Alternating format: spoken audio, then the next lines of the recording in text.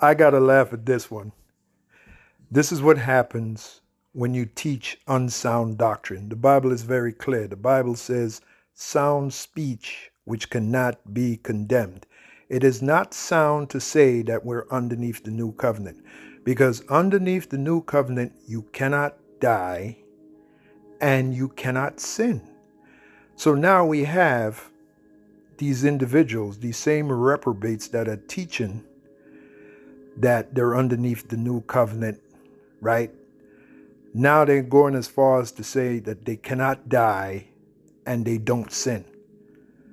You see, this is what happens when you teach unsound doctrine, when you're not speaking sound speech which cannot be condemned. Again, the truth is that we're under grace. We're not under the new covenant. We will be underneath the new covenant when we are changed, when Yahushua changes us. We have to be changed first. Then we'll totally be underneath the new covenant.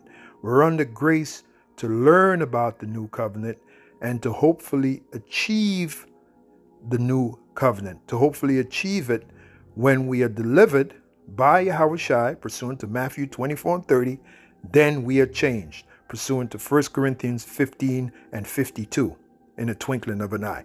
Then we'll be under the new covenant, then we'll be perfect, as we're supposed to be. But you got these dudes teaching that we are under the new covenant. Now, underneath the new covenant, you can't die and you can't sin. So the delusion is so strong with them. Remember, the Heavenly Father said, I will choose their delusions, right? The delusion is so strong with these individuals, and they're such reprobates, which the word reprobate means a mind void of judgment. Now they're going as far as to say they cannot die and they don't sin. You see? This is what happens when you teach unsound doctrine. Okay? Now, what I did was, that's why it's so important to just speak the truth in sincerity and simplicity. Just speak the truth. All we have to do is go by what the Apostle Paul said. He would know. Yahushua taught him straight up. Okay? When he was Saul, he converted to Paul, and Yahushua taught this man. So the Apostle Paul said, we are under grace. We are not under the law. We are under grace. Now, we are under grace also to learn the law to the best of our ability and to try to keep it to the best of our ability. Hence the scripture, we are rehearsing the righteous acts. That's Judges 5 and 11. For you to be justified by the law, as it is written, no man is justified by the law. For you to be justified by the law, you have to keep it perfect. And it's virtually impossible to keep it perfect in this flesh. Keep the law perfect. Because as it is written, the law is spiritual. But the Apostle Paul said that he is carnal, sold under sin, as we all. We all are carnal, sold under sin. We're in this carnal flesh. We're in this sinful carnal flesh. So it's impossible for us to keep the law perfect to be justified by the law. Okay? You got a lot of Israelites that simply do not understand what they're involved in. And to tell the truth, a lot of them have been brought in to be reprobates, to be examples of how not to be in the faith. Okay? Remember, the Heavenly Father chose both. He chose those that are meet for repentance, i.e. the elect, and he also chose those that are not meet for repentance, i.e. the reprobates. He chose both of them. Okay? So, like the Apostle Paul said, we hope that we're not reprobates. That's why anytime unsound doctrine pops or rears its ugly head, we go to work right on it. We go to work on it. Beginning of Elder Pastor down, we go to work on it. Okay? So what I did was I typed in the word grace. All right? Because truly that's what we're under. Again, for confirmation of that, just go to Romans 6 and 14. The Apostle Paul said it. We're under grace. So, and when you look up the word grace, that's a powerful word because, as a matter of fact, let me show you what I'm talking about. Let's go to the New Testament definition of grace. Okay? Let me just pick a random scripture. This is Galatians 6 and 18. Now, I did this in the previous video, the one before the last video I did this, but I'll do it again. because I like doing things like that. Here's the Greek word for grace. Strong's G 5485. Charis. Charis. Right, and the definition is as follows: of the merciful kindness by which God, which his name is Yahweh, and his son's name is Yahweh Shai, exerting his holy influence upon souls. So the fact that we're all into this work, that is grace. That's the very definition of grace. That's favor. Another word for grace. Think of grace as favor. We're being showed favor by the Heavenly Father Yahweh and his son Yahweh Shai to be in this thing of ours and to spiritually prosper in it. Meaning we're getting all kind of wisdom, we're getting all kind of understanding. You know, what else? We're favorable. We are favorable in the sight of the Heavenly Father, his only begotten Son, and the angels. We are favorable. All right? We're looked down upon with favor. That's grace. Another word for grace is favor. Okay? Of the merciful kindness by which the Heavenly Father, exerting his holy influence upon souls, turns them to Yahweh Shai. And eventually, based upon being under that grace, eventually we have access now to be made perfect like Yahweh Shai was made perfect. Yes, Yahweh Shai was made perfect. Okay?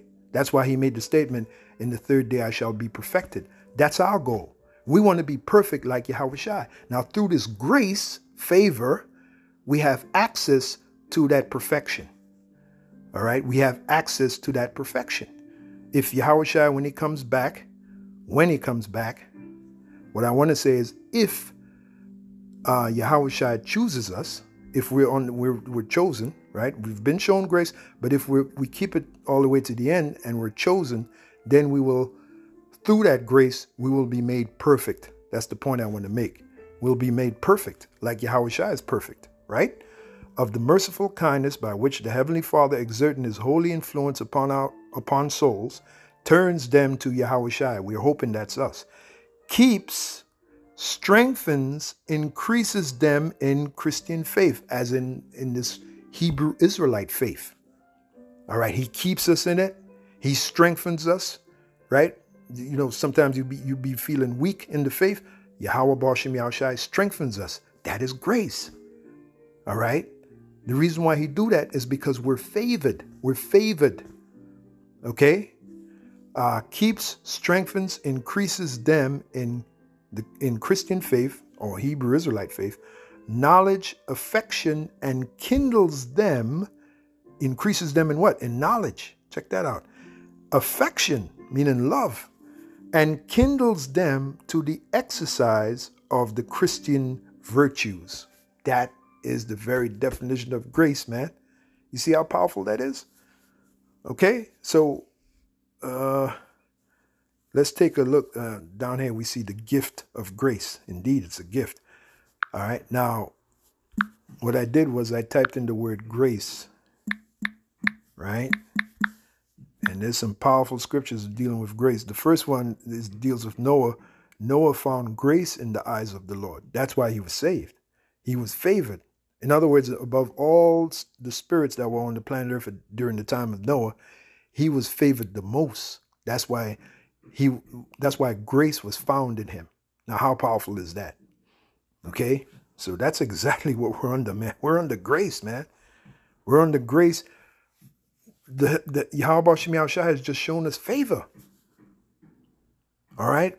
He chose us. He just chose us. Okay? He just chose us to show us favor. Okay? I mean, what more can I say? So let's get, we're going to go to the New Testament. As a matter of fact, you know what? Let me see what the Proverbs and the Psalms have to say about grace. All right, here's Psalms. Okay, that's dealing with a different topic. This is a good one. Proverbs 1:9. For they shall be an ornament of grace unto thy neck, and chains unto thy head, and chains about thy neck. No doubt it's talking about wisdom. Let's see. Bear with me for a minute.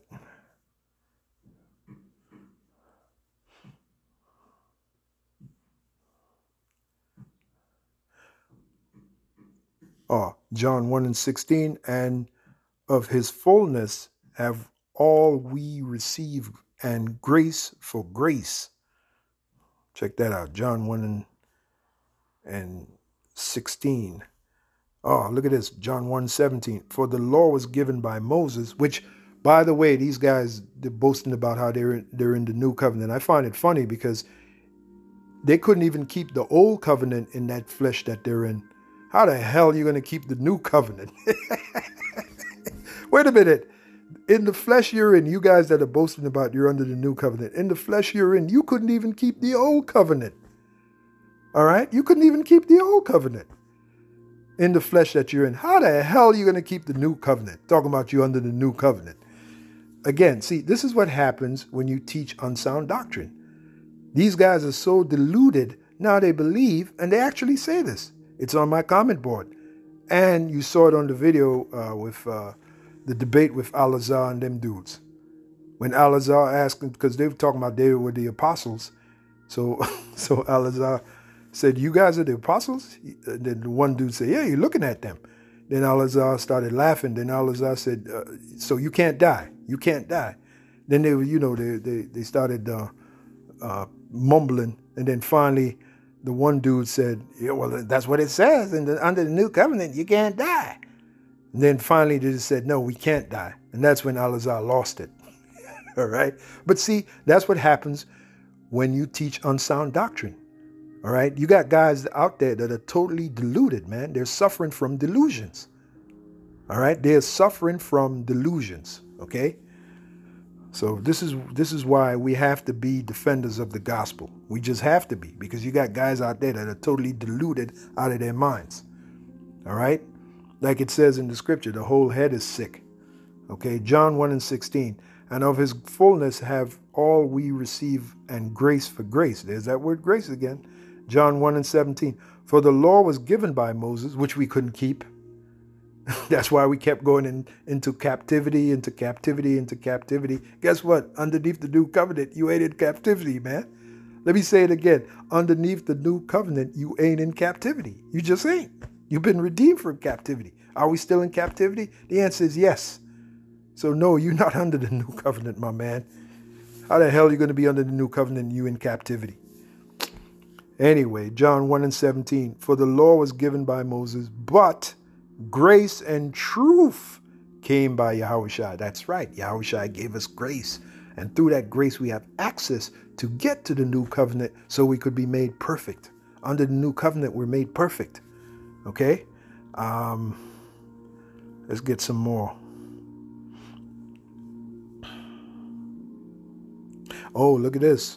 Acts 13:43. Now, when the congregation was broken up, many of the Jews and religious proselytes followed Paul and Barnabas, who, speaking to them, persuaded them to continue in the grace of the Heavenly Father. There you go. Continue in the grace of the Heavenly Father.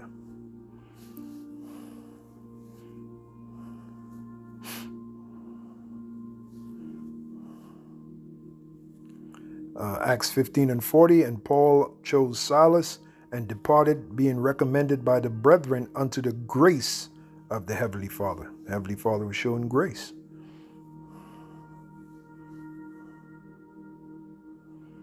Oh, this is the Apostle Paul speaking here. But none of these things move me. The same one who said we're under grace, Romans 6:14. But none of those things move me, neither count I my life dear unto myself, so that I might finish my course with joy and the ministry, which I have received of the Lord Yahushua, to testify the gospel of the grace of the Heavenly Father. Check that out.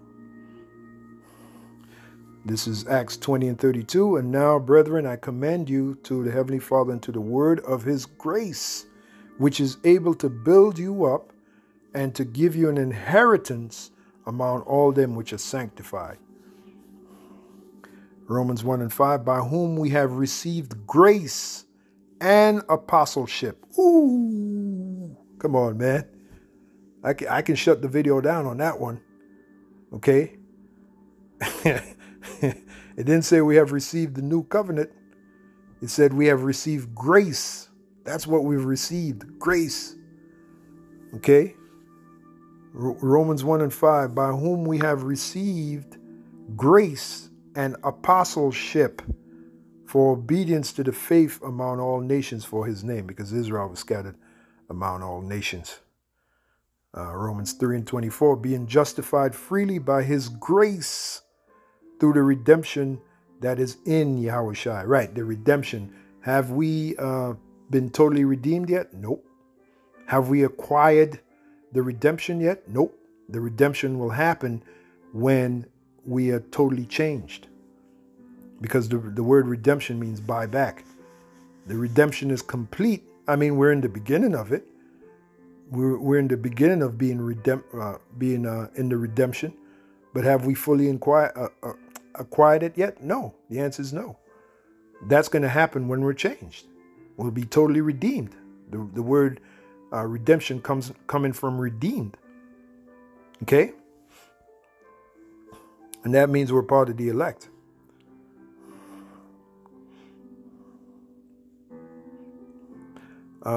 Let's see that it might be. Oh, okay, let's read this one. Romans 4 and 16.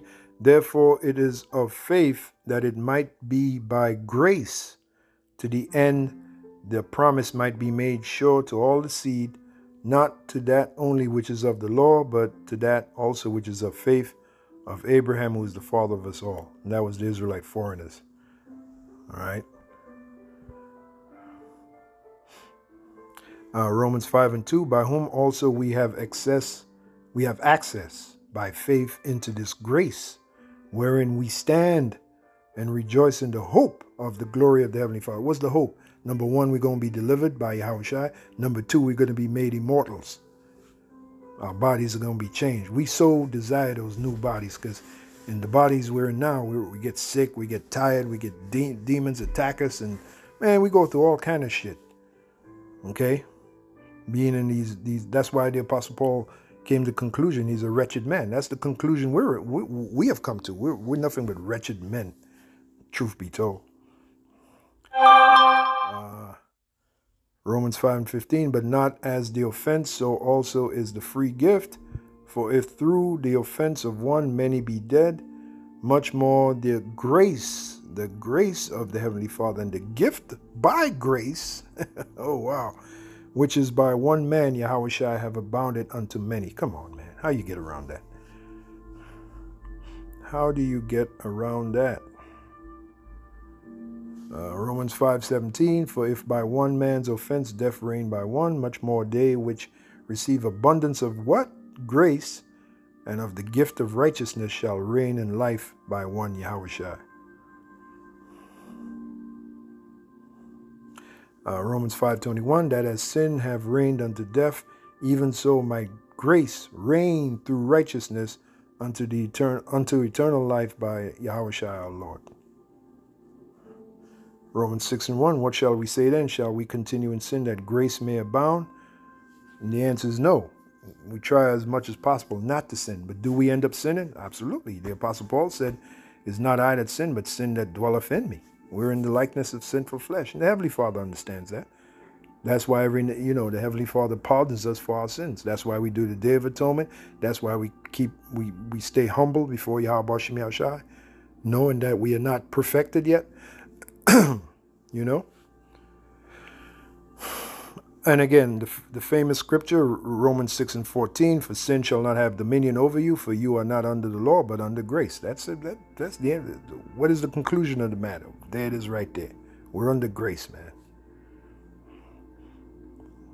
All right, Romans 6:15, what then shall we sin because we are not under the law? See, Paul is clearly telling you, you're not under the law, but under grace, God forbid. There you go.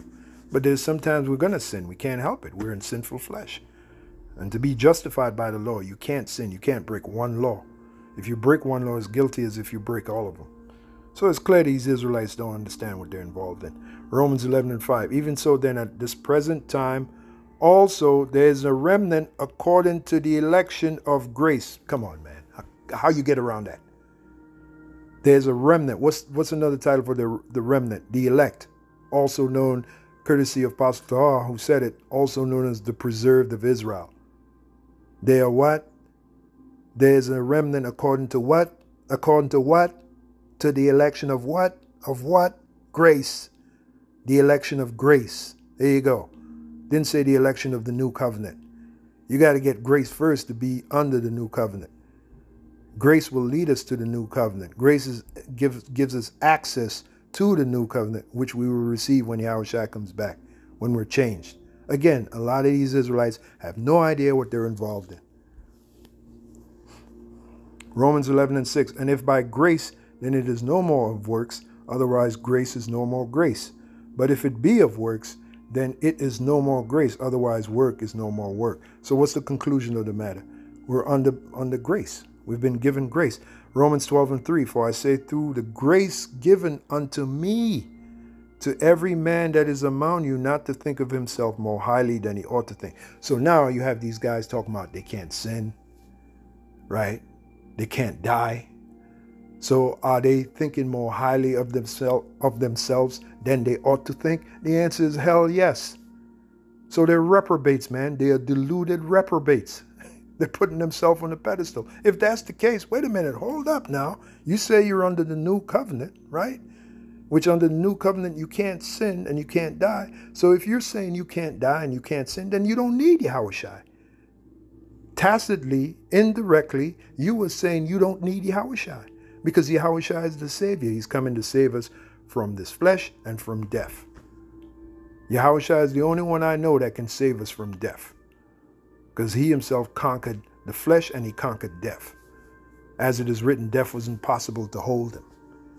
But you little upstart, you little weirdo reprobate, you are now saying, listen to what these guys are saying. They are now saying that they cannot sin, right? And they can't die.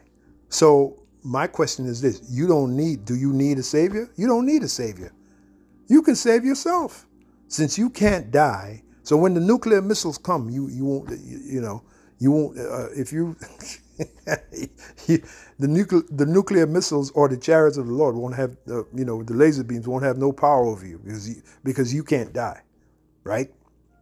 Even before that, when the race wars break out, when the famines break out, when Esau makes this MOTB mandatory and he goes gangbusters on trying to bring his New World Order, killing as many people as he can, like the scriptures say he will do, because the Heavenly Father going to put the Spirit on him to do it.